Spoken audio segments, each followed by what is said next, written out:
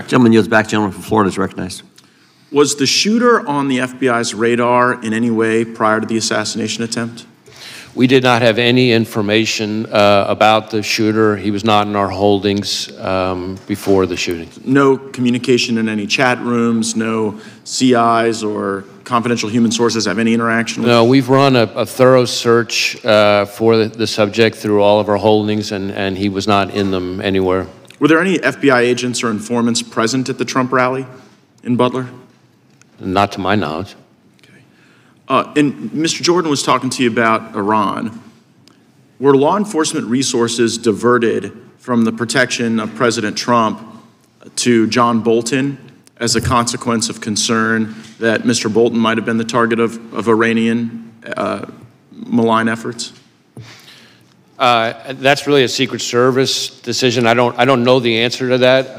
That's really something they would know better. What I can tell you is that there are a number of individuals. You mentioned one who we've brought a case, a specific criminal case for the Iranians targeting for assassination. But how the are you going to get that answer to us? Whether or not resources were diverted from Trump to Bolton, is that just going to be part of your review? I think that's going to be part of the reviews by the Inspector General. The Inspector General for DHS, right?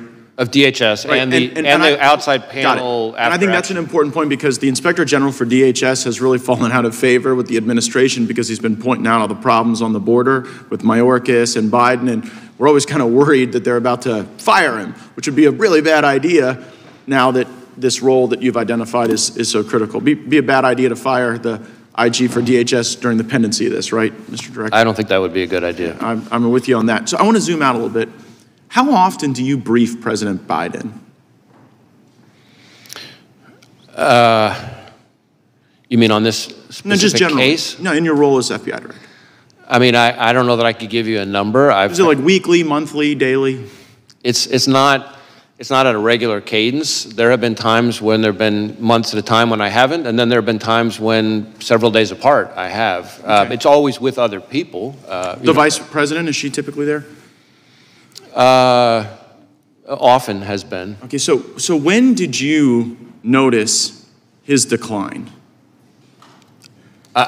In my interactions, in my role, all my interactions with the current president have been completely professional. Right, but I mean the cognitive decline. I'm not saying he treated you unprofessionally, just maybe not picking things up as quickly as he used to. Again, I don't meet with him very often, but what you're describing is not something that I've observed during my interactions with him. I mean, we've had it observed so often that the ranking member and Mr. Schiff on this committee have said that he could no longer continue as a candidate. And so, since you're the FBI director, I was just sort of wondering, like, who's running the country? Like if something bad happened, you'd have to go brief President Biden about it right now? God forbid? And on any number of occasions, I have briefed the president, and as I said, those briefings have all been uneventful and unremarkable. Oh, I can imagine them being uneventful. But in the work where the vice president's also present, like you say, there's like more than half the time there's these briefings, she's there too? I don't know if I'd said more than half the time. Certainly, there have been times where she's been present. There have been other times where she hasn't. I take you at your word when you say this is the most complicated threat environment you've ever observed over a long career in law enforcement. And I'm just kind of wondering, with this assassination attempt, with the invasion at our border, with all the Hamas that have been let in that you've talked about and briefed about, like, is Biden up to it? And if he's not up to it, and you're a guy who's been regularly briefing him, like, who's been in on this conspiracy to hide the real Joe Biden from all of us for years? It never occurred to you that this guy wasn't up to it in all these briefings you did? As I said, my briefings with the president have all been completely fine. Were they between 10 a.m. and 4 p.m.? He's asked questions. There hasn't been anything of note in the area that you're talking about. Yeah, did you ever have to brief him before 10 a.m. or after 4 p.m.? We hear those are his good hours. Certainly times that I have briefed have included outside those hours. Right, okay.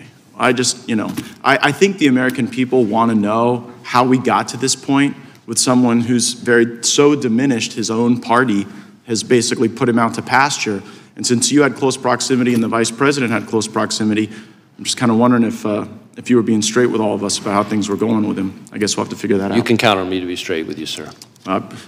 We'll see. Gentlemen,